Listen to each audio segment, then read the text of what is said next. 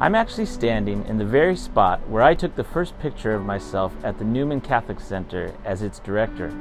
Now this was in the spring of 2019, and little did I know that that fall, this building, as well as the historic building of the old St. James Church and Hall, would be closed. These buildings are not safe anymore for students to be in, and unfortunately, they're closed.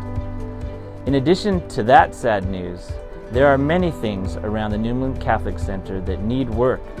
In fact, I also didn't know that one of my regular responsibilities at the center would be to repair things and make sure that the environment stays safe for students to enjoy.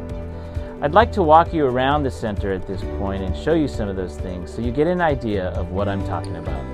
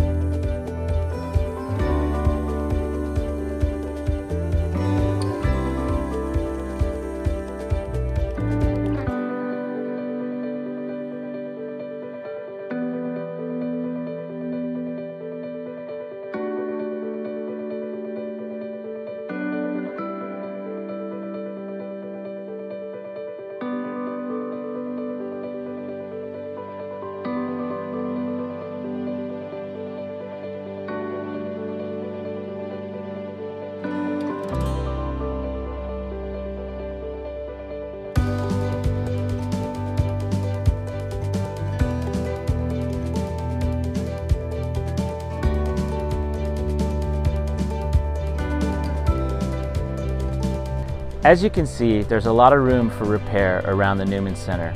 It's a big property and there's a lot to do. In spite of the challenges we face with the site, it's still a very beautiful place for students to be.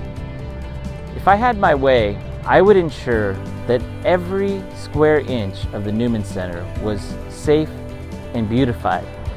And I think that's my hope for the year.